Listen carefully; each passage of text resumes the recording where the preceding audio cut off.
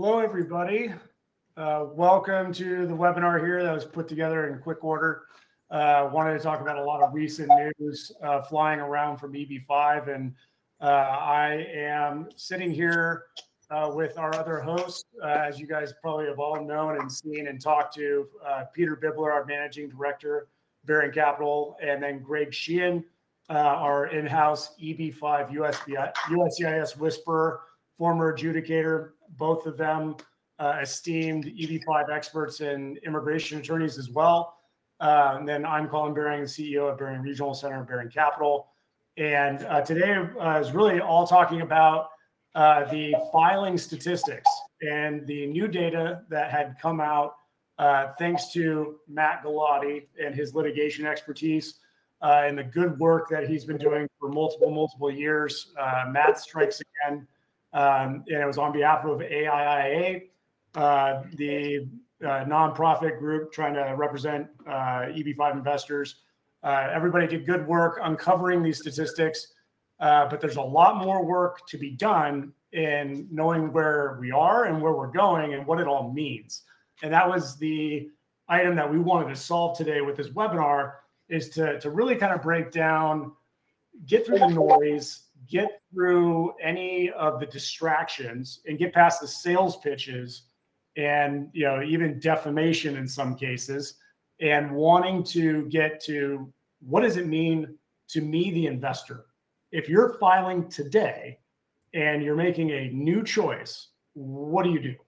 That's the purpose of today's work. So in the agenda, we're going to talk about the I-5-260 inventory analysis, demand trends. We'll talk about what it means for you as EB-5 investors.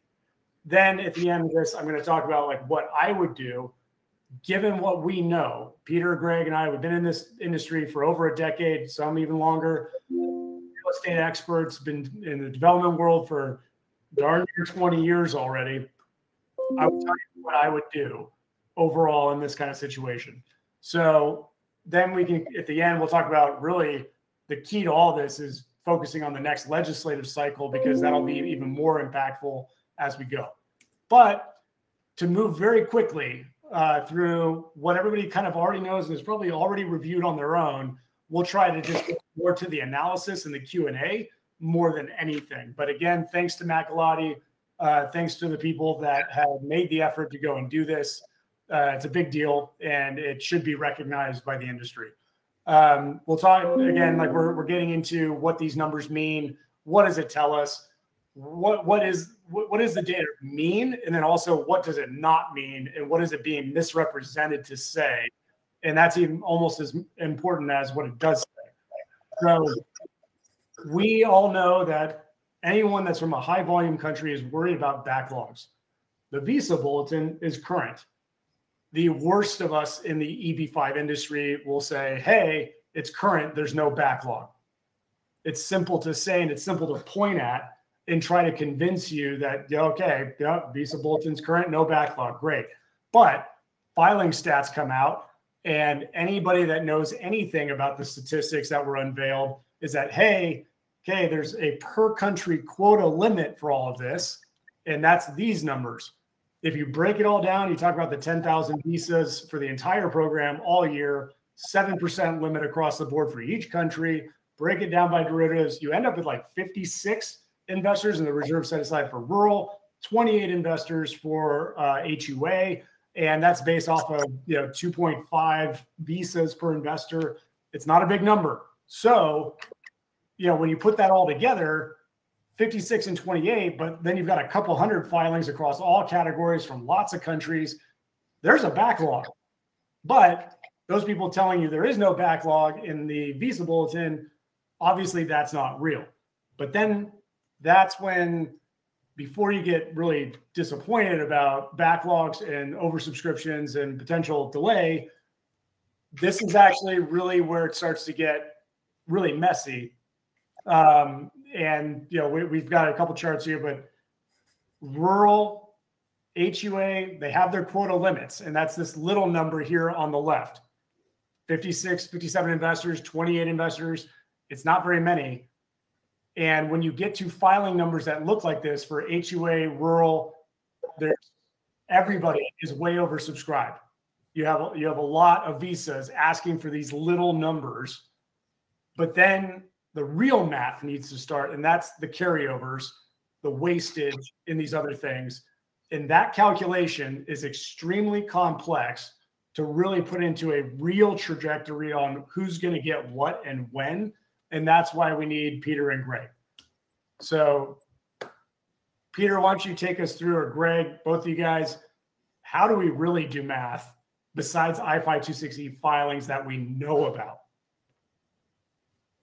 Yeah, I mean, just to get us started, what we do know is that there's been significant demand since the RIA really took effect and people were allowed to start filing in August of 2022.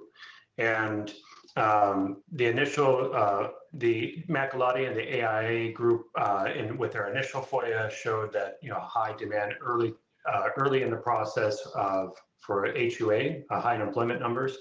And then more recently, we've seen a rapid uptick in rural filings. Part of that is just the normal trajectory of history. Like when the RIA first got started, most of the projects were already pre-approved or already structured to take investors, ready investors were high unemployment projects. Over these past several months, I think more and more rural projects have come online, and we're seeing that in the latest FOIA data release, we're seeing a rapid increase in rural filings. And so we'll talk about the implications of that going forward. But so we know that there's demand, and we know that there's a significant number of filings. There's many things that we don't know, and this is where it's hard to make firm predictions on the future and how long it's going to take to get a green card if you file through a high unemployment urban project versus a rural project. And if someone is trying to give you certainty, then they're probably selling something and trying to hide something else. And so that's kind of the message today, is that really just to raise awareness and emphasize that there are no shortcuts in EB-5 investment, and we'll talk about things that you should be considering big picture, taking a more holistic approach to this. We know the number of filings to date, at least through probably October 2023. Beyond that, AIA, Matt Galati, Suzanne Lazicki at Lucid Text blog, I've indicated that some of the numbers kind of drop off and the credibility of the data kind of drop off after November. There's a reasons for that. There's a lag between the time that you're filing, it goes to the lockbox, and it actually gets processed. And so that's why some of you maybe on the call today that have already filed may have not gotten your I-797 notice of action with your priority date and your file number. So there is some type of lag. You have actually people responding to this FOIA request by counting boxes, and so there's that. The other issue too is that the numbers are already out of date. So that's just the unavoidable nature of FOIA requests. They have 30, it's effective as the date of the request that you make, and USCIS has 20 to 30 days to respond, and then you have to file a lawsuit because they won't do it voluntarily. So that's why Galati, Attorney Matt Galati needs to enforce the FOIA request through a lawsuit, and so that's why you have already a 4 or 5 month delay between the data that we do have and where we are now. So we have to do the best we can with what we have. There are other things that we have to guess. Processing times. And that's going to be the key message today, that and the visa waste, because if and when there are visa backlogs or visa retrogression will depend primarily on how quickly USCIS processes and approves I-526 petitions, and how quickly then once that begins, that your file is sent to NVC to start the visa application process, or that your file is sent to the processing center for your I-45 adjustment status approval, and how long that takes to go through that green card phase. Charlie Oppenheim, former State Department Chief of Visa Control, who basically handled all of this for 20 plus years, indicated that after approval, you really need to have your approvals done by the end of Q1 in order for, generally, historically speaking, for your visas to be approved within that same fiscal year to use those visa numbers. So there could be a lag in that regard. How many visas per family? How many visas per I-526 application? To indicate how many visa numbers are going to be allocated per filing that we see on this FOIA request. And then there are natural withdrawal rates and denial rates. This is important too, because there have been a significant number of withdrawals historically in the unreserved visa category that could have future ramifications on backlogs and such. And there has been an uptick in denials of recent periods, and that's where it's important to work with quality counsel, experienced counsel that immigration attorneys that have filed thousands of cases, hundreds of cases, not dozens of cases, and are very familiar with that approach. I think some of the denials of recent period have been largely due to withdrawals from pre-RIA investors, and because those are counted as denials by USCIS in their database as they do the reporting, and probably shabby petitions being filed in the race of the $500,000 window before the RIA was passed in March 2022. And then the other unknowns that we're going to get to and discuss here in the next couple slides will be about country caps and carryovers, and how that can play a role over these next 2 fiscal years about visa demand and visa supply, and whether or not and when retrogression will take place. Greg, do you want to carry us off here on the carryovers here? Sure. Yeah, that's a good way to get started. And so after working at the Immigrant Investor Program Office, I learned that there's a financial motivation to execute production. And that means you want to give people faith in the program to be able to file, especially when you're asking for way more starting April than you have in the past. You want to maximize visa use and try to forestall a final action date being placed, because every new filing that you get gives a new family an opportunity to get a 5-year EAD, advanced parole documents, child status protection if you're in the United States and filing. And so if you look at USCIS and where they've been and where they are now and where they are going forward, they're trying to be set up to make money and use as many visas as possible. In this year, there's 23,000 visas available. And this is a bit unusual, where Congress allowed for extra visas. There's some carryover from unused supply in the family-based category, and there's just a quick flyover. Some of this inventory is subject to being lost. And if we go to this slide, and this information I grabbed from a webinar put together by Charlie Oppenheim and Joey Barnett, who are just really great assets for the EB-5 community. Check out their monthly Chatting with Charlie series. We've worked with them before and done some video. This is a WR Immigration, or Wolfstorf, Rosenthal. Yeah. If you were to look at the yellow highlighted number, fiscal year 2024, this represents a number of visas that will be lost if they're not used this year. And they are part of the unreserved inventory. And so in order to use those, you are going to typically provide visas from the unreserved visa demand. But a little bit of a, I don't want to say bombshell, I'm hesitant to use that word, but a suggestion that I've made personally to IPO via email through the proper channels is that they should be using reserved requests for visas, and then giving them the visa from the unreserved inventory that are subject to being wasted. We found out recently, we have evidence that a rural application from a rest of world applicant was serviced with an unreserved visa. So that delimits to an extent the number of visas that are going to be put into the lower supply of 20 and 10% collectively for the reserve categories.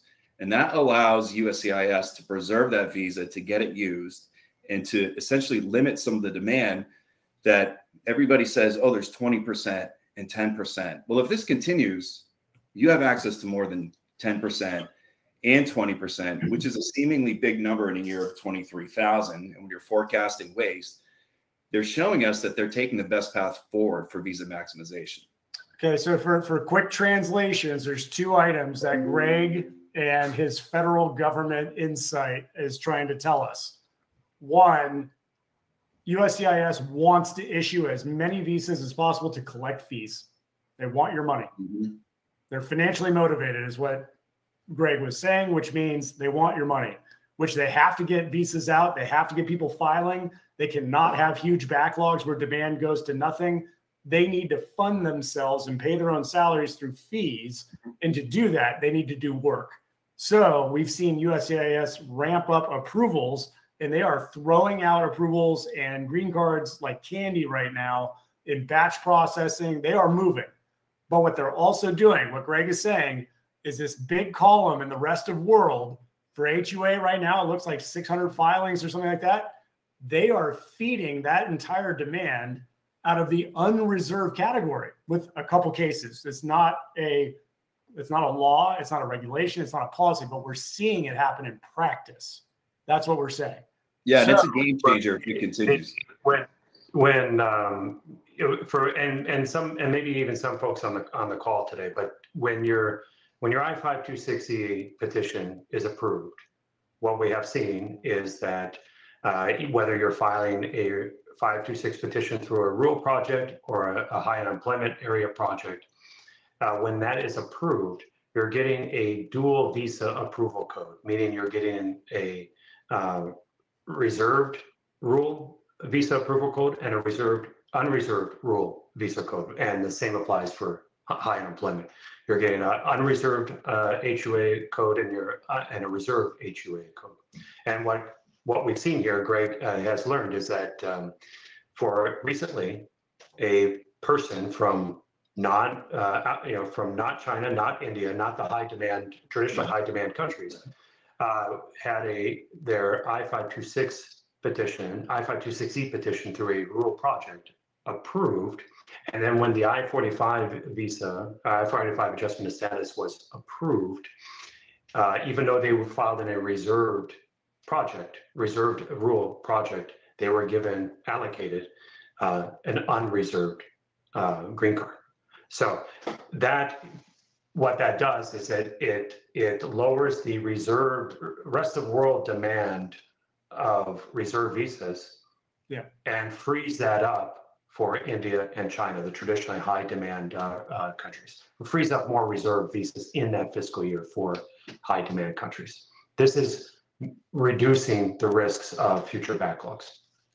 And it's significant because what it means is that if we have a lot of people filing in these categories based off of information that they know, and you've got the reserve set asides, you got people that thought there's priority, there's all these rules. In the end, none of the rules matter because the day they issued an actual green card against a category, they pulled from a different line. Mm-hmm. So you filed with rural, you filed with HUA. People know you filed because we're looking at FOIA requests and data. But in the end, the green card was actually issued out of an entire different pile of visas anyway.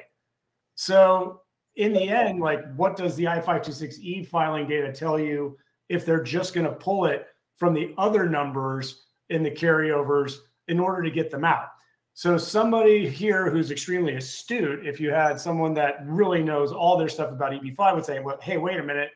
What about China and their carryover and their rights to the carryover because they have large priority dates way back in 2015, 16, 17, 18. Let's talk about the actual practice, Greg, of how they issue visas and how there's actually a limit to what they physically can get out the door.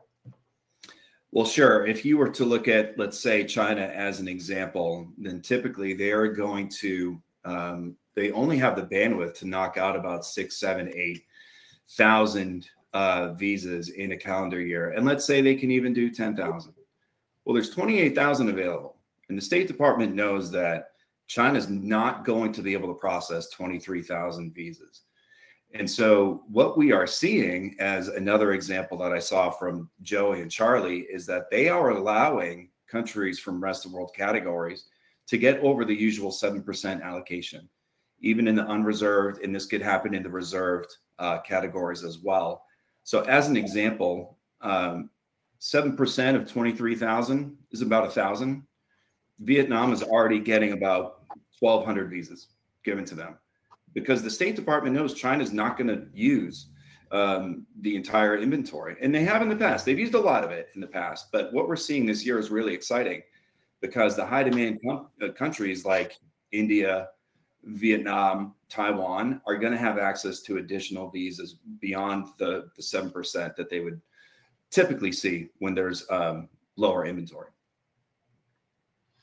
So the numbers are bouncing around, unseen, unknown, and showing up in ways that we can't expect based off I-526 filing data from, at the best, September, October being the latest. And then even before that, even if it was an I-526E petition that was filed, it's not an I-526E HUA or rural green card in the end, because it might shift lines. So, what do you do, and how do you make decisions if you can't trust the data to be the same data 6 months from now when you're trying to file that petition today, looking backward? So when we're talking about those visa carryovers and the ability for these lines to shift after the approval, the dual approval codes, the carryovers, and then the arbitrary issuing of carryovers, because, well, there's just not enough manpower to get these visas out the door. So we'll just choose to send them out a different line and get that line done because they can actually physically do it. So the arbitrary changes, does that change the calculus for the decision you should make today, just hopping in the I-526E filing line to start? So I think the biggest takeaway, Colin, is that some of what these sales pitches are saying is that if you do HUA, you're limited to 10%, and you're probably not going to get processed for a couple of years. That number is going to get lower over time, and then you only get 7% of that. And there's more than that available. Therefore, you're in a hidden backlog. And unfortunately, people rush into this idea that rural is the only way forward. And it's just not true. Unfortunately, for people who are saying that it's true, what we're seeing in reality is IPO acting like a for-profit business and figuring out where to put all these visas above these categories, above these limitations. With carryovers and everything else, a lot more remains to be seen. But yeah, these sales pitches are pretty daunting for somebody who's making an emotional decision, trying to figure out a visa problem for them and their family, who doesn't want to wait because they've waited long enough if they're in the United States. And the first thing that they hear is, don't do HUA, it's going to take forever. And now they don't know how to figure out whether or not that's true. Yeah, so I want to go to Peter on this. As a lot of you that have followed us for years and years, you know our history of litigation against USCIS. And when things get broken, Peter's the guy that goes in there and tries to fix it through the law. So looking at statute and actual law, that's all you can rely on in court. So if you bought a rural fast pass trying to get a green card, what can you enforce in court? What does it actually promise you, where a judge will look at the law, look at USCIS and say, hey, this is what you should have done? Peter, what does the law actually entitle you to here? Well, it's unclear if it entitles anyone to anything in this specific instance, and it's it's no fault of USCIS. I mean, to be fair, what happened, and it's not unusual when Congress passes a law, that's a political process, and getting the Reform and Integrity Act took 7 years.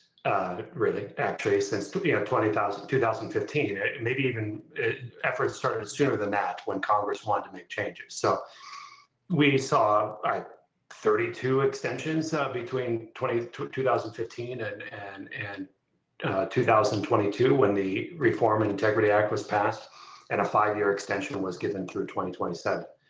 And that's a political process. And what Congress often does when they know that they're passing a statute that's going to be implemented by a federal agency, here DHS, USCIS, is that they come together and get an agreement on something, and then they punt the rest and say, let the agency figure it out. And the agency's empowered to do this with rulemaking, administrative process of the administrative rulemaking process.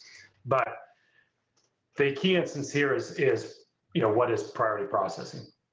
And the only thing that was given in the Reform and Integrity Act is that USCIS shall prioritize the processing and adjudication of petitions in rural areas. That's it.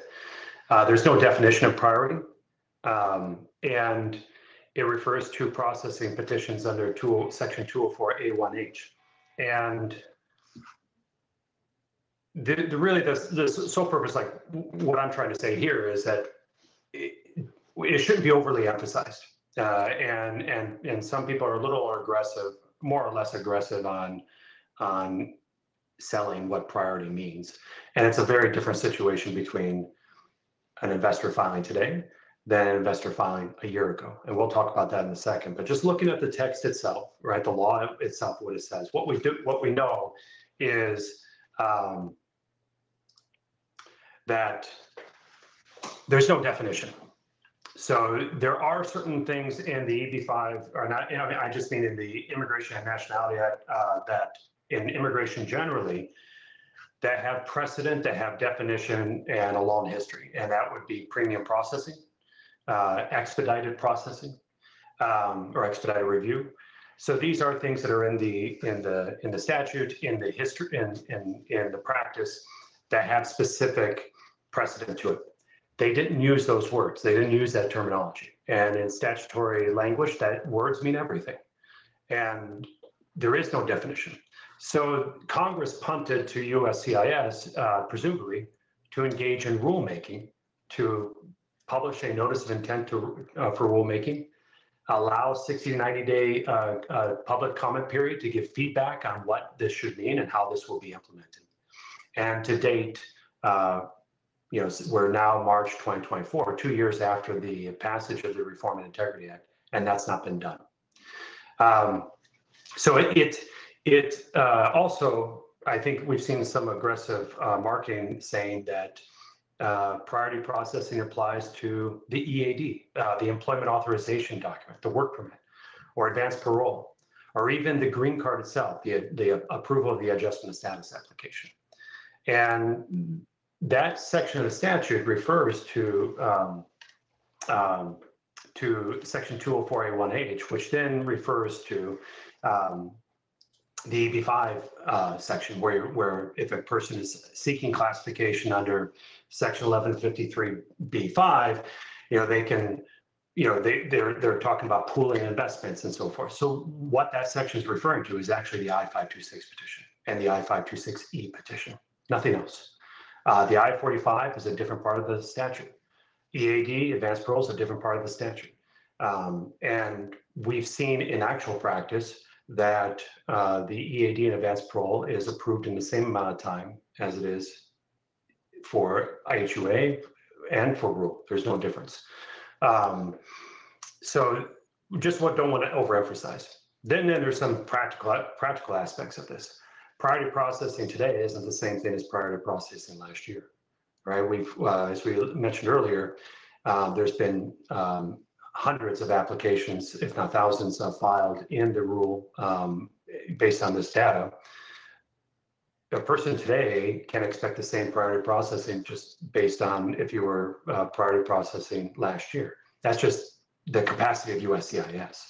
And it's not going to be to the exclusion of urban applications, because we've seen ourselves in our 1900 Broadway project, an HUA project, to have 956F and I-526E approvals even before other rural projects out there. So it's not to the exclusion of urban HUA, and it's a very different picture today.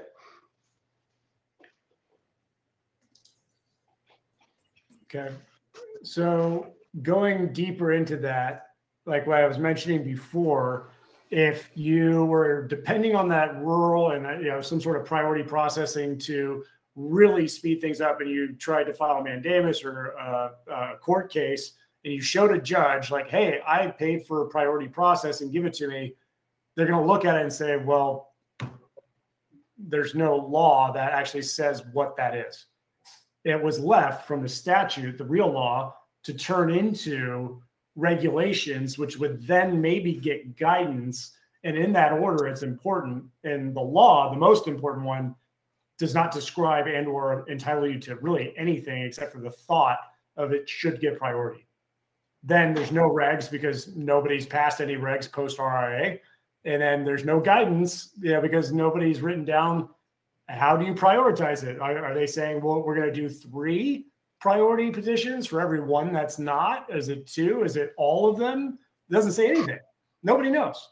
So what we've seen is evidence that also USCIS, the entire office, nobody knows, because you get random type of approvals, you get random timing, and some people are fast and some are completely ignored, even since 2022.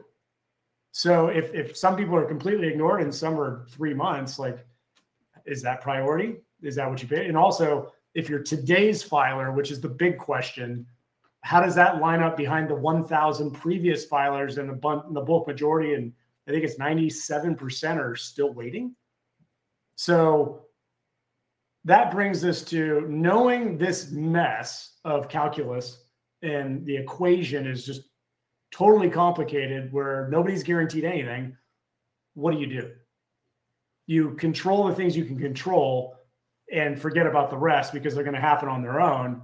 And that brings us to this discussion of what can you control and what can you not? Greg, do you want to just walk us through what those variables are?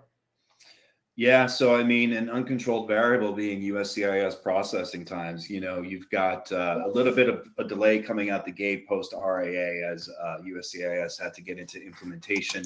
We hope things speed up after they get some new fees and some more cash to be able to hire people. This can take some time to onboard, train, and then perhaps get through regs and policy information out to everybody. And that takes away from adjudication time to be able to use those resources to do it, approving projects as they come in.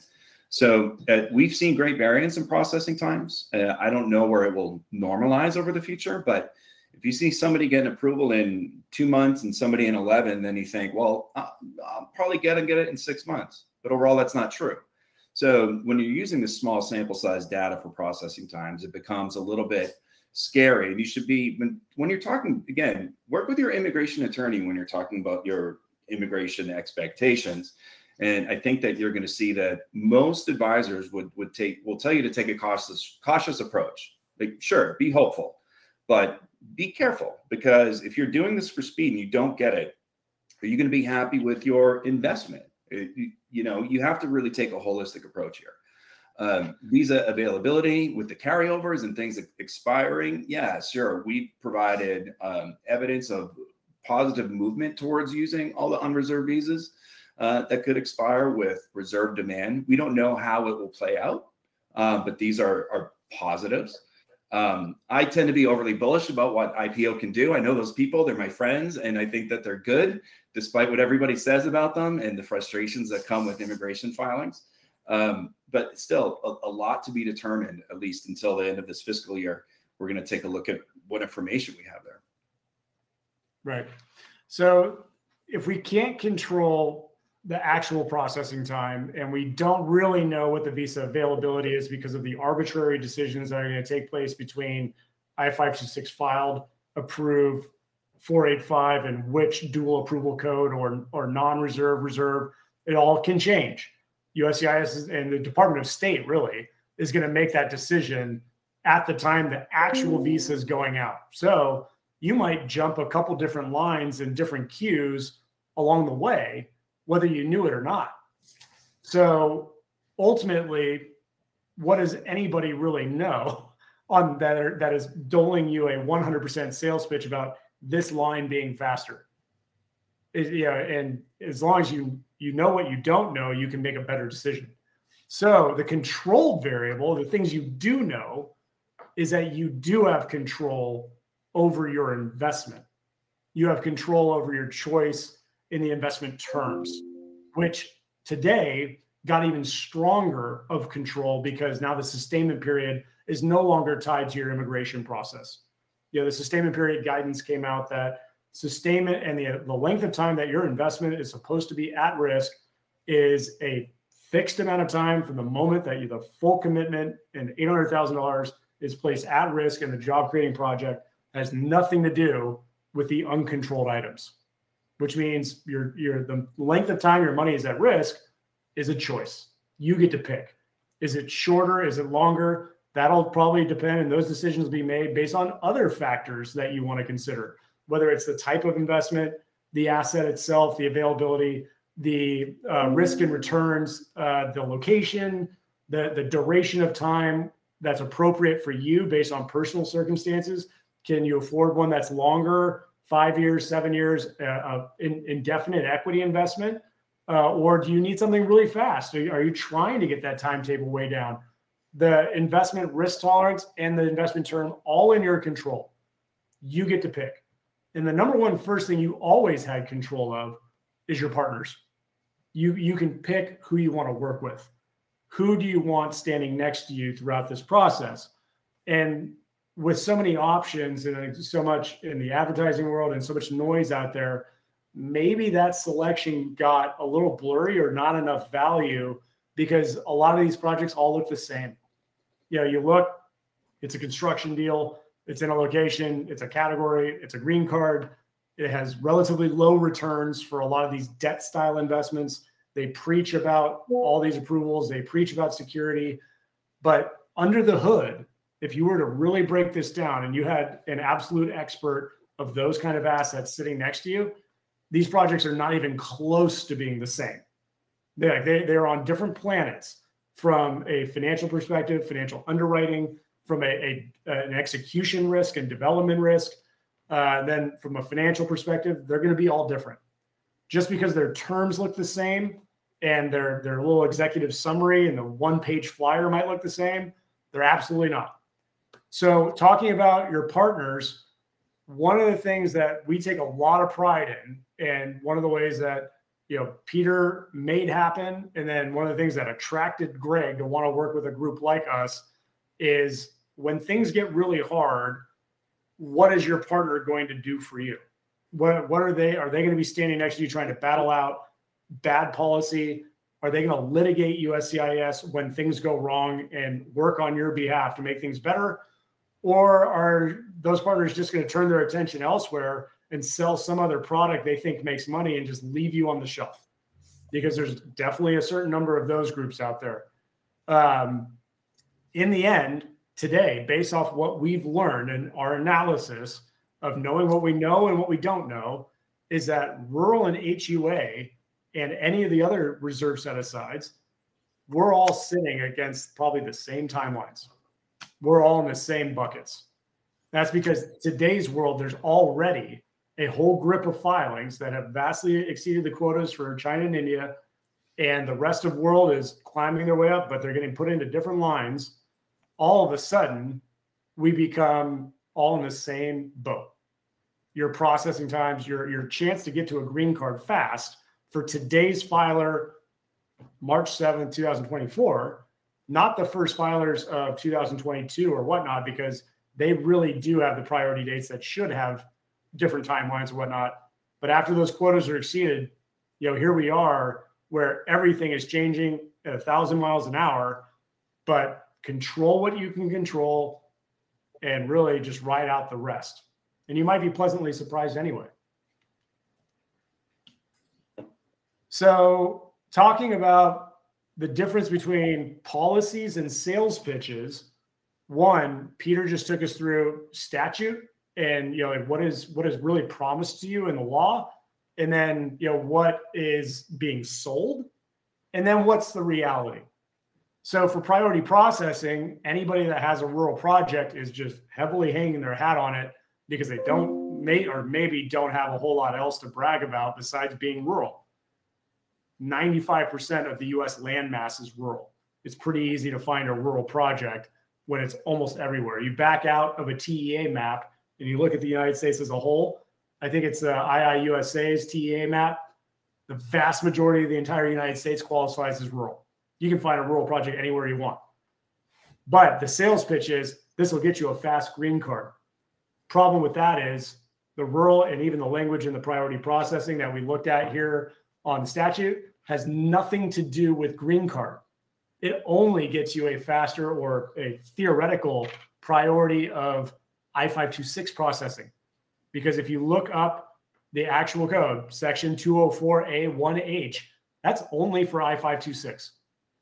It says nothing. And I think, go ahead. And I think, you know, just on this priority processing, like actual, you know, data, you know, last year you did see some I-526 petitions being approved faster for rural, but it was only 1 or 2 projects in the market at that time. And by the time we saw the high unemployment area projects being approved, you know, that differential between the two shrank to maybe about 6 months difference on average. And I think, you know, it depends. There's a, you know, pros and cons to the approach to that. Faster approvals. If there's a visa surplus, then you wouldn't see a backlog occur. If we are in normal years and visas are going to waste and not being used, then faster visa approvals could be, you know, lead to a faster retrogression in that category.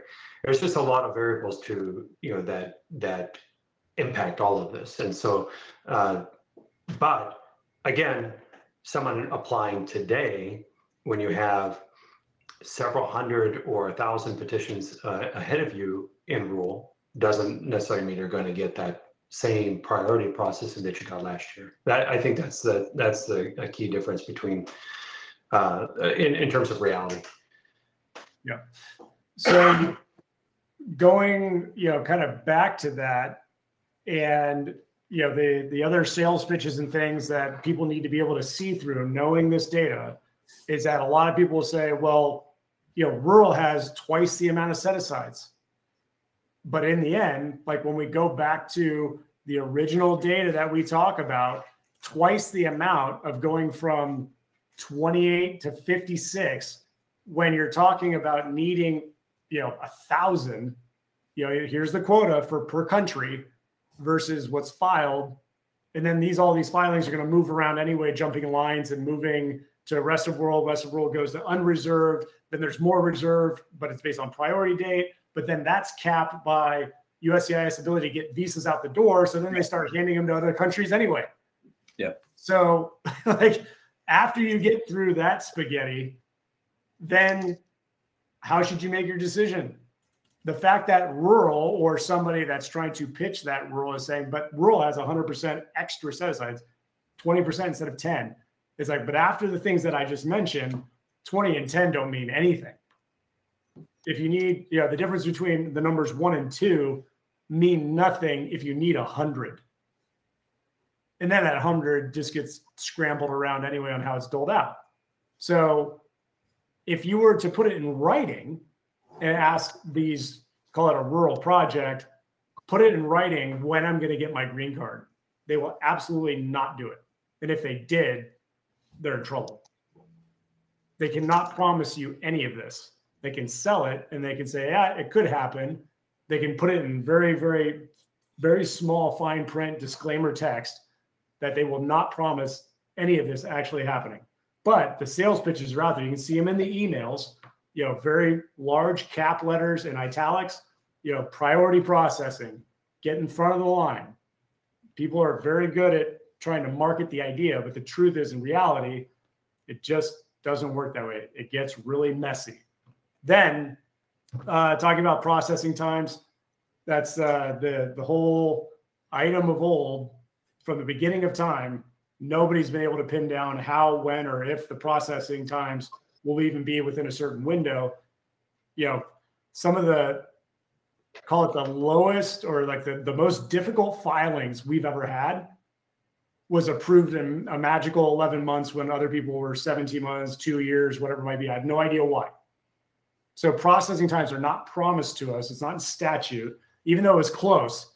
Peter, we were close. We had days and targets in the RIA, but then we never got the fee study. We never got the hiring. We never got progress after the law came out. And we still haven't, right? Like we haven't seen it. We haven't seen the fee study. And until we get that, and then they have the ability to hire, which who knows how long that's going to take, right. Then we could take that RIA to the judge and say, where is my 90-day processing? So would you make different decisions knowing all of these items? And if you're from a high volume country, you have a little bit more of a trickier decision to make. China and India, for example. If you're from the rest of the world, even though we know that Vietnam is already over quota, we know Taiwan is on their way to over quota. They have to make some decisions too. And what are your priorities? So if you're an investor today, you're already behind the 1,000, 2,000 filings that are rural HUA and beyond. You have to make a decision today. And knowing what we've just talked about and how that the calculus can change, what would you focus on? Control what you can control and focus on those variables? Or do you just focus on trying to navigate the USCIS processing black hole and guess?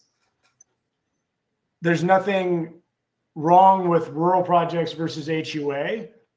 We just know priority isn't real today because it can't be for today's filer based on the numbers and or any predictable algorithm of mess that we just outlined on this slide that talks about what could happen to your calculus in the interim.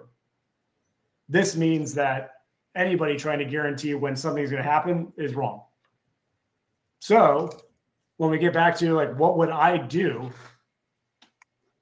It really comes down to the grand answer on this entire chart for all of them is pick quality. Find a group that does what you want to do, has the right terms of investment, it hits your time horizon, hits your risk and return profile, and partners that you want to be paired with for multiple years.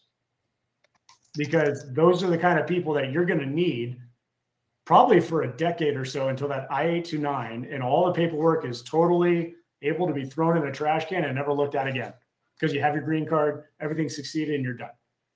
So outside the US, you're not eligible for concurrent filing in a normal world. If you're inside the US, you really have a lot of choices. You can pick anything you want because of the concurrent filing with the EAD and the AP. The visa bulletin is current across the board. We showed that chart earlier, chart A. You have a lot of choices for everybody in order to get EAD, AP. If you're outside the United States, you have choices to control the speed to repayment. If you pick a project that's offering those shorter durations, 3 years, 4 years, 5 years, you can get your money back, have your job creation done, have your green card qualifications on a shelf, and then be patient and have your money back, but your green card will come in time. Fast, slow, long time, either way, it's coming. Your requirements are done, you have your money back. So that's something that you can control. Security, risk returns, all the rest of the terms of an agreement, loan style, preferred equity, common equity, you can control that too. But focusing on what you can control and versus what you not, the end answer is just pick a really high quality project, and that's going to get you most of the way there anyway. Due diligence and how to pick that high quality project is an entire encyclopedia full of decisions and videos and handouts and charts and models that it's not going to be done in this webinar. So that's a whole different series. So for Peter and Greg, should we be opening up to Q&A? What do you believe is next here? Yeah, we should. I just want to point out also that with that data, we were able to take a look at, who's been choosing us in the HUA market. And I think that we're doing pretty well for people who are able to file concurrently, who see the quality that you just mentioned. They're able to come out and see this beautiful tower being rented out. Leases are getting signed this week. It's ready to capture some income. We've got the Rise Fund already cash flowing. Yeah. 1 project already built, 5 more being delivered now. There's a lot of excitement to be part of something that's institutional grade, diversified, quicker to get in, quicker to get out of. You're not out in the mountains betting against global warming, hoping it snows every year and the slopes stay open. You're not competing in flooded markets in places like Florida, Atlanta. You are in one of the best markets in the world in terms of the future for the technology, jobs. CEOs are coming back to the Bay Area. We can't just take the opportunity to speak to our customers and not mention this. But yeah, the data is definitely supported. If you look at the number of filings overall and look at how many are coming through Behring, we're doing pretty well. Yeah.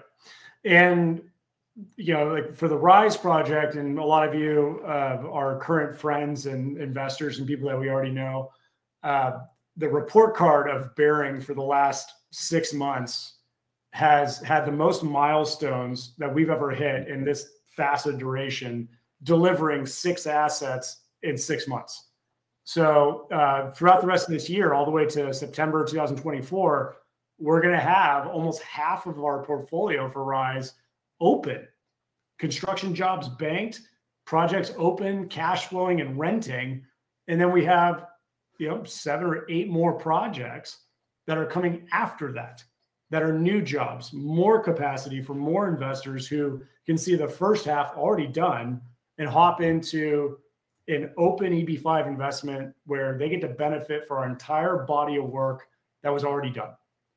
And for the RIA and being able to get the shorter sustainment period, 3-year debt deals that are available, this is the best and only way you can do it, because by having 14 projects in a portfolio, 11 of them EB-5 job qualifying, effectively, they're all small projects and modular. It's just one extra project at a time.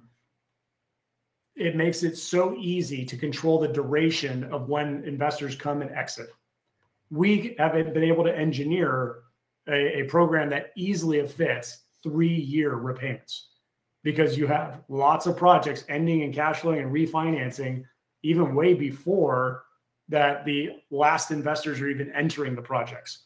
So with Rise, this financial model and having operating cash flow and refinances and project exits that have this much capital, and the financial resources of the sponsor having a $220 million capital commitment into each of these, diversified across 14 properties, this is unparalleled in EB-5.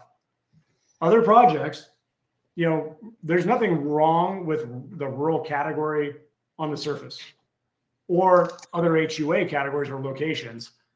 But when you really are invested in one asset, one project, one thing goes wrong, everything is dependent on that issue. You're not diversified. If you ever sit in a finance class or a business or economics class, they talk about diversification as being like the #1 rule of not going broke. Because if you have all your eggs in one basket, they can all crack. This is to handle that. And for EB-5, not even from a financial safety perspective, but from a schedule perspective, and also from the job creation and being able to repay quickly.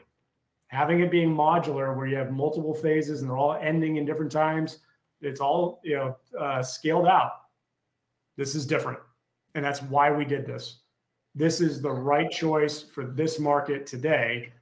And, now with processing times being what they're being, and the whole, rural versus HUA discussion is now closed. There is no difference. Everybody is facing the same situation for today's filer. You've got to make a decision on quality. So for individuals that are interested, if you want to learn more about RISE and our current funds and our current opportunities, being able to talk directly with Greg, Peter, and the rest of the team, myself included. If you want to sign up for the virtual tours where you can actually see the 14 assets in action, we're putting out those videos too. Everything from UC Berkeley student housing, Jack London Square, value add projects, Emeryville, 4 minutes from Pixar Animation's headquarters, more housing. We're really proud of this stuff. We love it. So happy to share those opportunities and happy to talk about it. But we will open up the floor now and start going into the Q&A for anybody that has questions.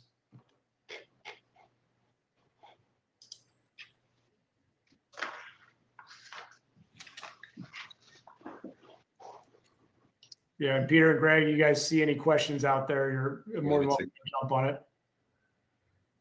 Yeah, I've been trying to get to some of these questions, but one quick question, just that I think is important for the group, is again the carryovers, and if a set aside and rule, for example, what happens to the visas that are unused after the country quota cap?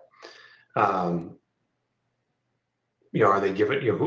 How do those unused reserve visas get applied to countries like China and India that have higher demand?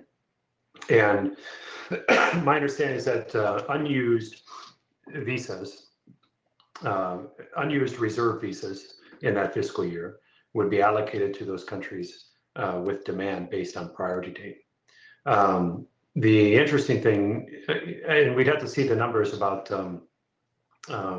the filing statistics again for country specific like China and India and so forth, but it is a little bit different than in years past. I'm sorry, years past where early EB-5, 2013, 2014, 2015, China was 95% of the entire market. And so as such, China had the earliest priority dates and occupies much of the use of the carryover visas. Today, going forward, it's a little bit more diverse.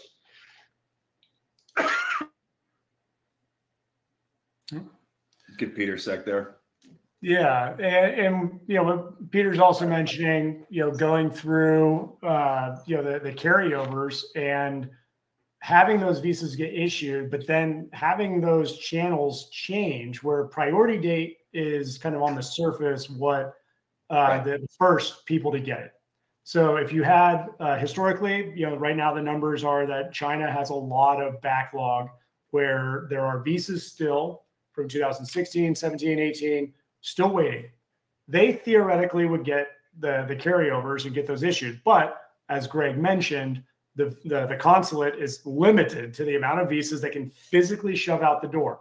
As soon as the Department of State realizes that they're kind of hitting their physical capacity, and this is done on a quarterly basis. Thank you, Greg. And Greg's insight from being a former USCIS adjudicator. Every quarter, that progress is measured, and the Department of State decides, okay, visas are going out to these countries. We're getting these out the door. This is where they're going. It is a arbitrary decision that they make based on what they know, and they are trying to get the most visas they can out the door to avoid wastage. More visas, more fees, more revenue for the agency. Keeps them in business. They're able to pay their bills. They're a fee-based agency in the government. So they need to get visas out. If they know that China's just not going to be getting more than X visas, they shove visas out in other lines. So all of a sudden, the calculus changes. Right. The carryovers go, kind of like water, it's going to find level. Yeah, it will. You're right. And so I think if you look at, data analysis and what's available in rural versus HUA in this year, you could probably forecast that some of those will not get used and would flow up to the unreserved generalist stockpile. So they don't go back down to rural to be used again, but they can be used to serve as demand based on priority date, whether or not if it's overseas, if somebody's ready to actually capture the visa, or if it's adjustment of status, somebody gets an unreserved code, just happened, even though they applied for a rural investment. So like you said, Colin, they got to find a way to find homes for these visas, and they are doing things that they put in the works years ago, foreseeing this exact scenario. Yep. Agreed. So to go to some of the other questions, we have some good stuff here. As far as the questions, one, some Duda asking, what happens if I'm still waiting for an I-526, even after I've completed the exit term of a project? So if you got repaid and you pulled your money out of a deal and you're still waiting for an I-526 approval, no problem. The new guidance and the new sustainment period wants you to be invested 100% at risk, $800,000 into the project for a minimum 2 years. That is the guidance as it's understood today. There are a few people that believe that that might be not 100% and not law. And there's a couple attorneys out there that are questioning the item. But if that guidance sticks as it reads in plain English, you could theoretically take your investment back after your sustainment period is done, after your investment commitment that's in your documents in the offering, after that's completed, you could be repaid. And whatever the immigration process is will be independent of you getting repaid. It won't affect you. You can get your money back and be done. And then your job creation's done. Make sure you have all your documents from your regional center showing your job creation, everything that you want for an I-829, your path of funds. You want to see the receipts of your money going out, coming back. You need everything that you need to show USCIS in the future. Don't let your regional center off the hook by repaying you unless you have all your documents in place. Some regional centers are not going to be around forever. They're going to close their doors someday. Some of us will be around for multiple decades, but others, it's a one and done project, right? There's some people that are EB-5 enthusiasts. They're not dedicated lifetime professionals. So your choice in partner is really important for that question. But yes, the I-526 and repayment, totally separate tracks and not dependent on each other. Yeah, and just a little insight from USCIS, the sustainment period also helps to promote economic growth with smaller projects. Like historically, these larger projects that could take multiple years to get built and deliver were just swallowing up the EB-5 demand. And so we're seeing, government policy wants rural, they want smaller projects. The sustainment period is friendly for those options. And where you have something like RISE that's basically tailored to intercept both, demand strategies and provide that to give people multiple exit options with diversified investment choices as well. It's really, we are on the cutting edge of this. People love to copy us, and I can go into, the ways that we've set the mold for EB-5, but we're continuing to do it again. One question that we have is, what's the relationship with the 956F and I-526E approvals? And I think this is an interesting question because the statute doesn't require the 956F to be approved before an I-526E investor petition is approved.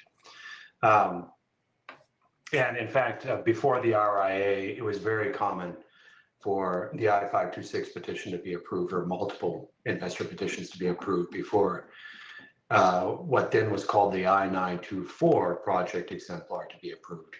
And in fact, it wasn't even required to be filed. And I think USCIS did a good thing by, or I should say Congress did a good thing by requiring the filing of the 956F, because it forces more projects to get, more and more quality, less and less hypothetical. And that's what pre-RIA could, they could have a lot more projects or a lot more hypothetical and just a business plan. And now by forcing the filing of a 956F requires those projects to be shovel ready, be much closer to reality, or even under construction already, even better.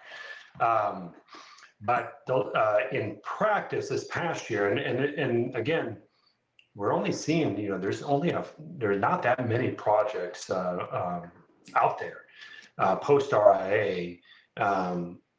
And we have, I think, what is it, Greg? Like 250 I-956F petitions pending, somewhere around there. As of September. So a lot of projects filed in recent months. But in recent months, we've seen that the 956F is approved, and then the 526 petitions are being approved thereafter.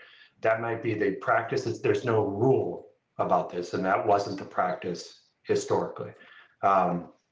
For example, our next year on Broadway, when we had the 956F approved, within 3 weeks, we started getting the I-526E approvals for that project. So that may be the practice, but I don't know if that's going to be the trend going forward, or if it's going, as more 956Fs get into the queue, then USCIS will start reviewing, I-526 petitions, and it'd be like what we saw in years past. But we were going to talk, maybe not in this webinar, but in a future webinar, maybe we'll focus, or we'll do a video on it about what is the 956F, what is USCIS looking at, and that it's not a major hurdle that you might think it is. In short, USCIS is just looking at the business plan and the job report, and looking ahead, looking in the future, and looking prospectively, and making a determination that the business plan, the project's business plan, is credible, and that the project will reasonably likely create the jobs that it says it will. And that's what they're looking for, credibility. And so with quality projects, quality regional centers, the 956F is not really a hurdle. Sorry, Craig, you were about to say. No, I was going to say that the forms that came in were basically a lot of re-registrations of current projects. Like in our case, we basically had to take the already approved 1900 funds and then redo the 956F. So post RIA, I think as a starting point, they started to get more projects that they could handle. I don't think that by next year there's going to be 500 pending projects. I think that they are going to get caught up to process through them, because doing that helps to make sure that 526Es get approved. So that's something we're certainly watching. Okay. Going on to a subsequent question here. People are asking, does Behring offer senior loan options? And then another question is, what is the senior loan? Senior loans, very quickly in finance, is just being really what is typically a construction loan. You are a lender, you have a borrower, you're in the first position, you're the first person to get repaid once the project is finished. A mezzanine loan is typically behind the senior lender, and there's a second one to get paid. They get a higher interest rate, but they have to wait for the first position to get repaid, and then all the money goes to them. So senior loans, in theory, in regular practice, should be higher safety, higher priority in repayment, but the devil's in the details. So we have seen deals where there's a senior loan, or an EB-5 is in first position, right? But there are conditions to when that is getting repaid. And that might have to wait 5 years, 7 years, or even after the sustainment period is done. And then pre-RIA, that could have been 5 years, 7 years, or forever if you're in a Chinese backlog. The senior loan had to wait for all of that stuff. And the equity holders, who theoretically in a normal banking scenario by JP Morgan Chase, Wells Fargo, Fortress, somebody that's offering loans, they would theoretically get paid first. But in these drafted documents that are drafted specifically at EB-5, and EB-5 being the senior lender, in order to attract that investment, the loan document itself might have holes in it that say, oh, the developer can take money back. The developer can cash flow all this stuff because the EB-5 investors have not reach their sustainment period. There's a lot of ways to design little rabbit holes out the back. So it really depends on your documents. But in theory, a senior loan should be better than mezzanine loans as far as repayment. It's higher priority than preferred equity normally, and especially it should be higher priority than common equity, but it gets a very low interest rate. So does Behring offer projects that have senior loans? Yes and no. When I go back to Rise, this is a portfolio loan investment, 14 assets. The vast majority of these are planned on being mezzanine loans. We're in the second position, but as we get later in the portfolio, there's a chance and a plan that we're going to end up being the first position stretch senior loans because the capital is available, the projects are starting construction, and we, yes, on some of the smaller projects, if the whole senior loan and mezzanine position we would have had as EB-5 was small anyway, we might as well service the senior position and the mezzanine loan because of our position already in the deal. So that in that case, we would be the senior lender for every single asset opportunities and specific ones that we want to take on. Senior loans can be lower risk. It all depends on the document. It all depends on the loan itself. It also depends really on the borrower and the target asset.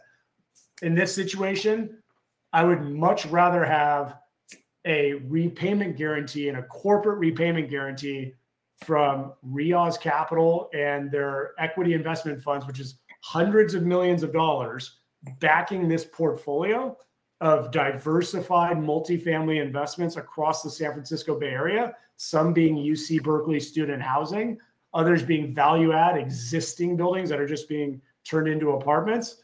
You have inherent value. If 6 of those assets are already done in cash flowing, that cash is more security than a senior loan because the actual proven value means that any loan is going to get repaid based off its performance. So the devil's in the details, and you want a partner that can see those details and show you what you're really up against. In theory, all things being equal, A versus B, senior loans are good, but I would rather have a mezzanine loan with completed assets in it, cash flowing, and a corporate guarantee secured by 14 different assets than a single senior loan on a rural project in the middle of nowhere that it may or may not make any money with. It might not even complete. If it doesn't complete, but here's the next part. If you're the senior lender, nobody is coming to rescue you. It's just you. You're on your own.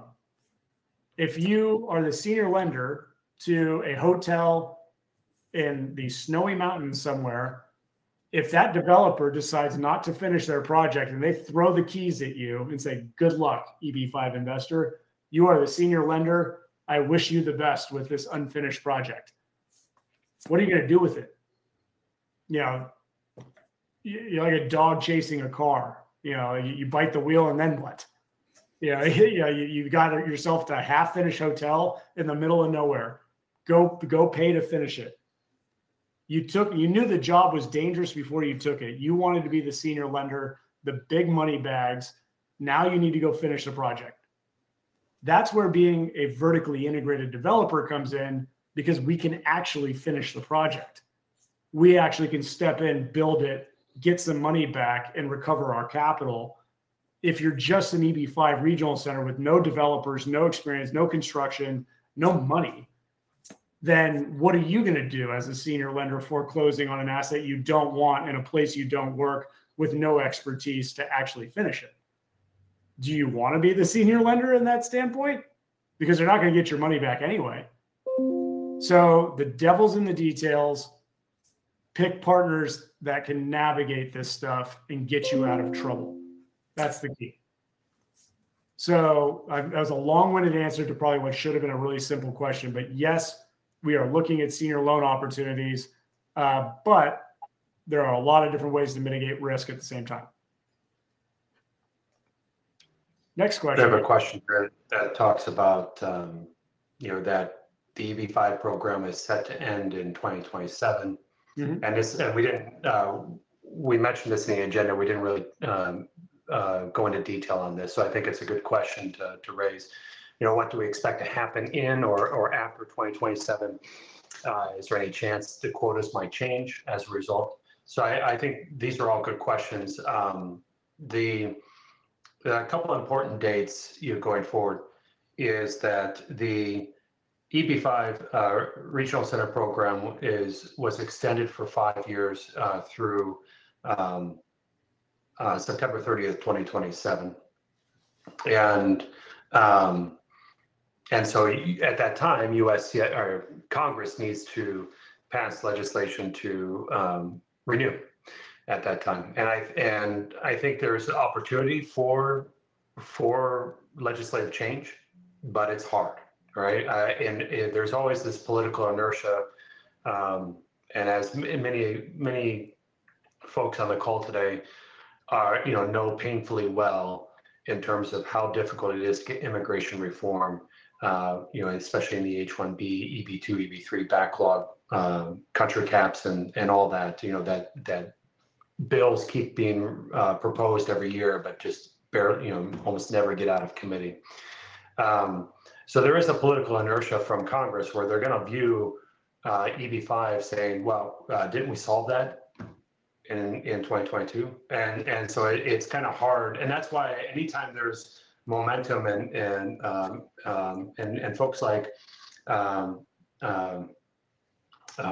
IIUSA and EB-5 Investment Coalition will say, like, when there is political will, you have to kind of use that momentum and do what you can to get it at that time, because it's very hard to move Congress to do something. And that's my concern in 2027 is that they're going to do this thing.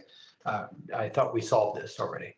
On the other hand, if we can show what has worked and what has not worked in these 5 years, I think the country quota or the visa set aside is probably going to be the best opportunity to talk about that.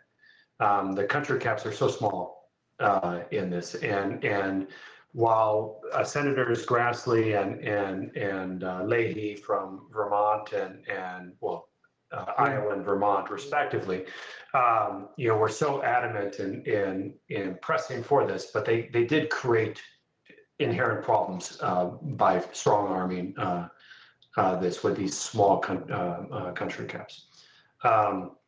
One other important date is that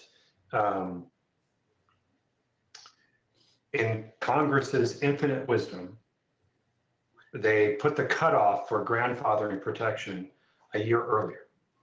So what they're saying is basically, if you file an EB-5 petition before September 30th, 2026, on or before September 30th, 2026, you are grandfathered, meaning if Congress decides not to renew EB-5 in 2027, USCIS still must adjudicate your petition, and they can't deny your petition just because the program expires. This is to prevent all that nonsense that occurred in 2021, and where we filed a lawsuit in relations to that nonsense, and were successful in large part. But for whatever silly reasons, Congress is essentially forcing you to file before 2026 to have that protection against a termination of the program. Now, personally, I don't think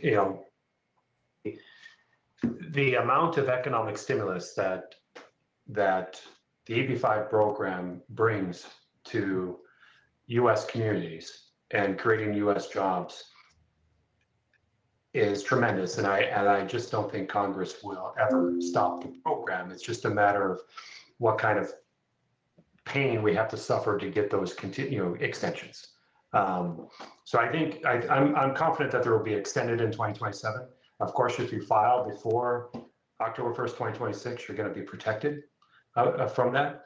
Whether they're going to see substantive changes, like high on that list would be giving parole to overseas investors, so that they can come into the country and start their lives in the United States, start their American dream, get an EAD, be able to live and work and study in the United States as they wish. So getting parole into the United States for overseas investors is probably the top priority for for all investors that participate in the EB-5 program.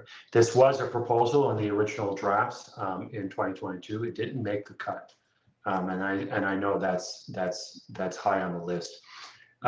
Increasing the visa numbers and by extension these quotas would also be high priority.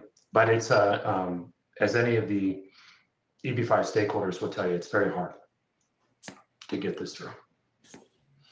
So on top of that, though, it might not mean a whole lot to everybody on this call today because we're looking at trying to file and get this started. But we are in a completely different world in the eyes of the public and Congress when we're talking about when we were trying to pass the RIA and just how debatable or how conflicted this project in EB-5 was. There were so many people arguing about, oh, well, it's full of fraud. Is it good for the United States immigration, and should people be buying green cards, whatever it might be? When we go back in 2026 and 27, we show what EB-5 has done. It is just utter wins for the U.S. We are just creating so many jobs and doing so many good projects, and we don't have any of the noise and the baggage that came with the last legislative cycle, not to mention Senator Leahy has retired. He's gone. Then you've got Senator Grassley, who's retiring on a daily basis. And so like the 2026-7 legislative cycle is going to face an entirely different narrative about how do we expand this program? How do you let this horse run? How do we actually really get the most value out of EB-5? And I feel like it's going to be a completely different attitude when that comes. But that doesn't really affect the people that are standing here today and people that would absolutely be grandfathered in and these projects all well and done before that happens anyway. So, but I do want everybody to know, like, there is a massive positive tailwind to EB-5 and this whole program going into the next legislative cycle anyway.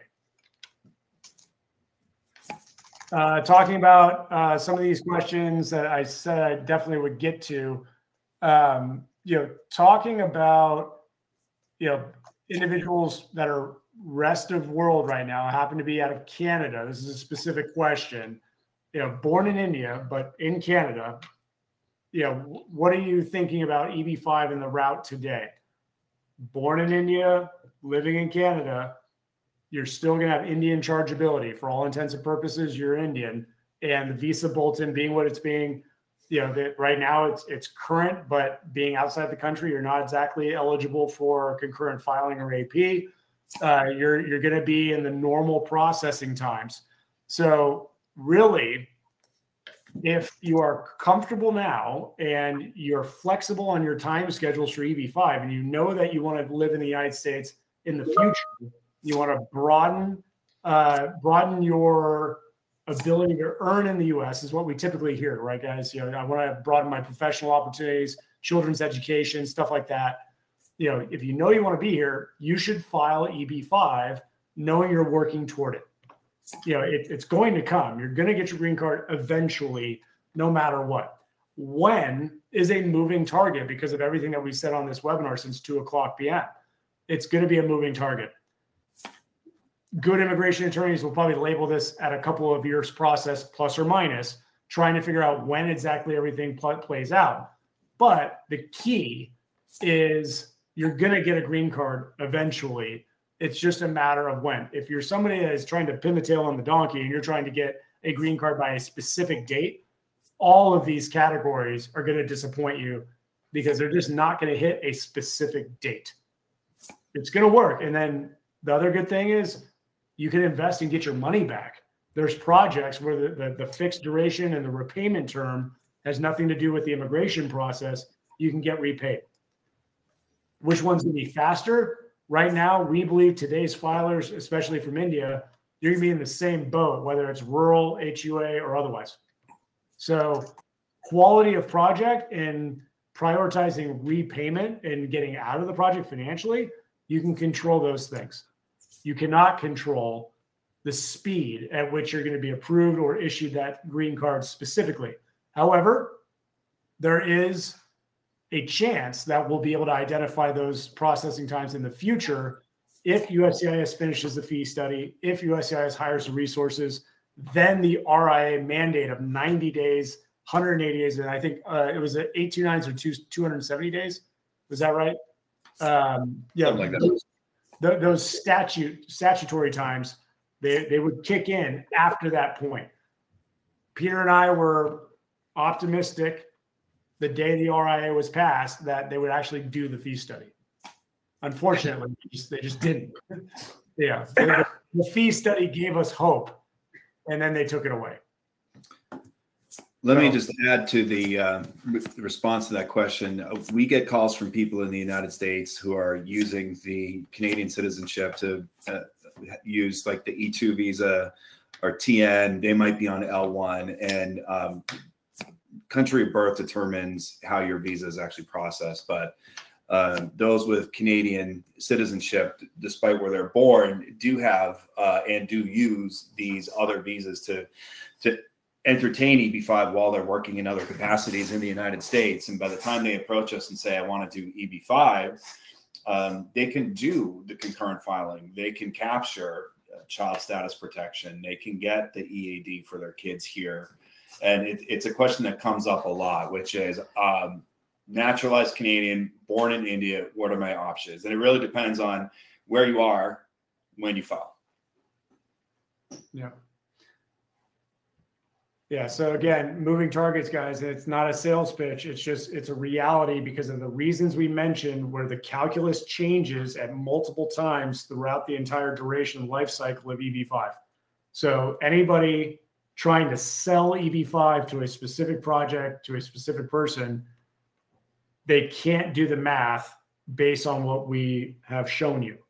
If they're picking a date on when you're going to have a green card, you just shouldn't talk to that person anymore. Because they can't. So it can speed up, and mandamus actions. Again, I don't think we even talked about the mandamus actions and how much that can change what's going on.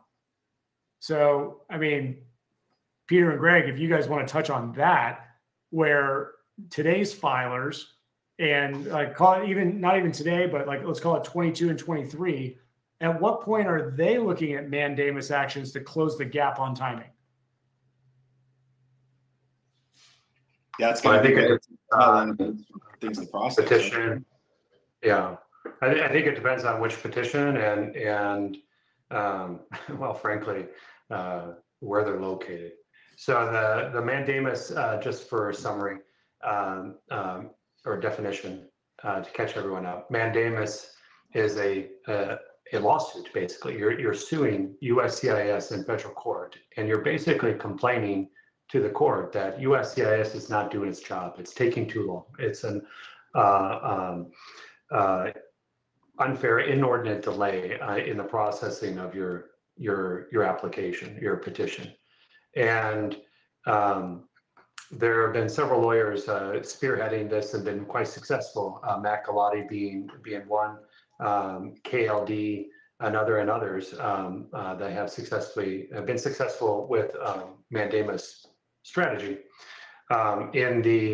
It's different though if you're inside the United States or outside the United States, and whether you're filing as an individual or you're filing in a group, and so some courts are more or less sympathetic to, and that's not the right word, but more or less sympathetic to investors than to USCIS. So some courts are very deferential to USCIS, like the District Court of Columbia federal court. There it hasn't been a successful strategy as it has been in years past. At least as for the I-526 petition.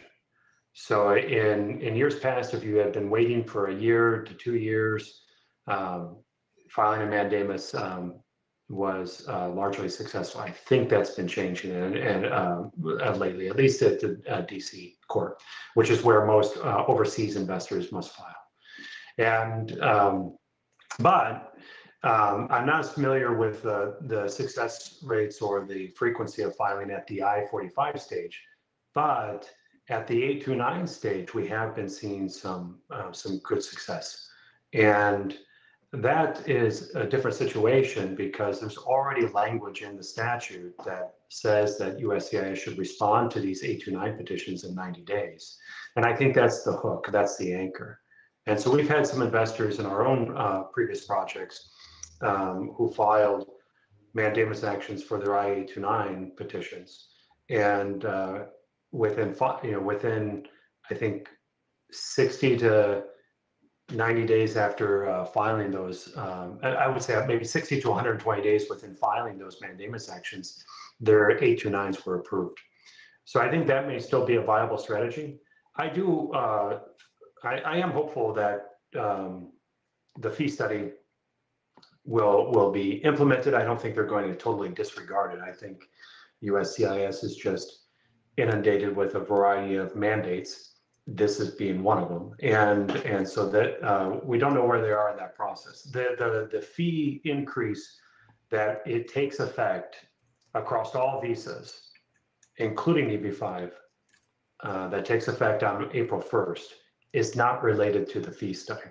USCIS has expressly stated that this is unrelated.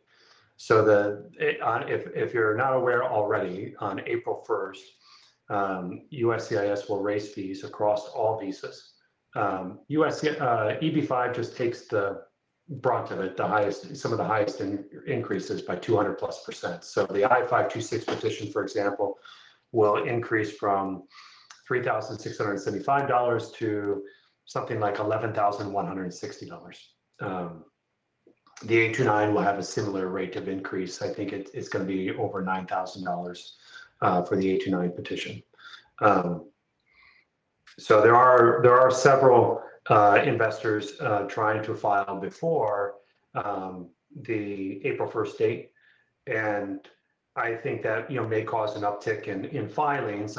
We'll see how it's going to take some time before we know what those numbers are, and whether that's going to have future impact on demand and supply.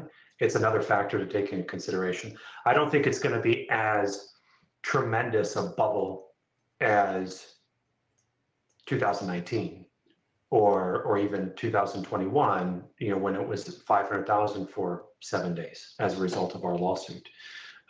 It's just that an $8,000 fee increase in the grand scheme of things is not cause to rush when choosing where to place your money, of life savings of $800,000 in a project for 3 to 5 years. So I think there will be an uptick, but it won't be as major. I think that was a question that someone had asked in this earlier today. Yeah. Oh, but I should say about the fee study too, and again. A shout out and thanks to Matt Galati, the AIA group, Suzanne Lizicki, in terms of her ability to unpack a lot of this detail. She does a great job at the Lucid Text blog. Charlie Oppenheim, Joey Barnett, they've also been able to help unpack and decipher a lot of this. And Charlie does a great job, kind of like Greg, a little bit of inside baseball, right? Greg can give insight into the operations of USCIS. Charlie does a great job, sharing his experience and expertise from the State Department. And so these FOIA requests are great, and it helps to raise transparency in this industry, and we just need more of it. And as a result, I think it's good to continue to put pressure on USCIS and even the State Department, for that matter, until more and more information, these become more automatic self-reporting mechanisms by USCIS. So to that end, we are preparing our own FOIA request here shortly, trying to get more recent numbers here as of March. But we're also going to be trying to tackle policy-related questions and try to raise transparency on some of these issues that we've raised today. Priority processing, how is it defined? How is it implemented? Dual visa codes. How is that implemented? Is it self-implemented by USCIS or the Department of State, like Greg has recently seen, or is it just investor choice? And other policy-related questions this will take time. This will take a few months for us to implement, but it is definitely Behring's direction. Yeah, and we'll be a lot more active on that FOIA front. We have questions that are not answered by other groups that have, whether having to be Matt Galati's work or the other FOIAs. We have our own questions, and we're going after those items that are important to us, asking about policy, procedure, other things in the inner workings of USCIS. And if we get those answers along with more recent filing data, we'll have better insights as to some of these variables that we believe are outside our control. But if we understand how they work, that will give us an even better chance of trying to identify some of these pinch points and give better guidance. So we're going to be much more active on requesting this data and then mining that data for good insight to help investors make better decisions. So that's definitely on our plate and our roadmap for 2024 and beyond. There's going to be a lot of FOIA requests. So outside of that, guys, are there more questions that we want to answer? And if there's anybody else out there where we missed you, throw your question back in there at the bottom of this chat so we can make sure we answer it. So otherwise, we've put in almost 2 hours. Happy to help here. I hope you guys found this informative and useful. And if anything, left here with a better grasp on what's going on in the EB-5 world. And also what's not going on. I think that, when we talk about the competition between the rural players that are out there, they're all fighting each other. They're trying to figure out the best deal and give it to somebody who's looking at EB-5 for the first time. And when you talk to your great partners, whether it's a great regional center like us or great attorneys, you have to take some time and figure out what's true, what's not. And like you said, control what you can. Okay. If there are no more questions that we see pile in here, Peter, thank you very much. Greg, thank you very much. Everyone on the Behring team that put all the decks together and got the information and mining all the data, hugely appreciative. And for everybody that stayed on for this long call, we hope you found it helpful, and we hope to talk to you all very soon. So thank you very much.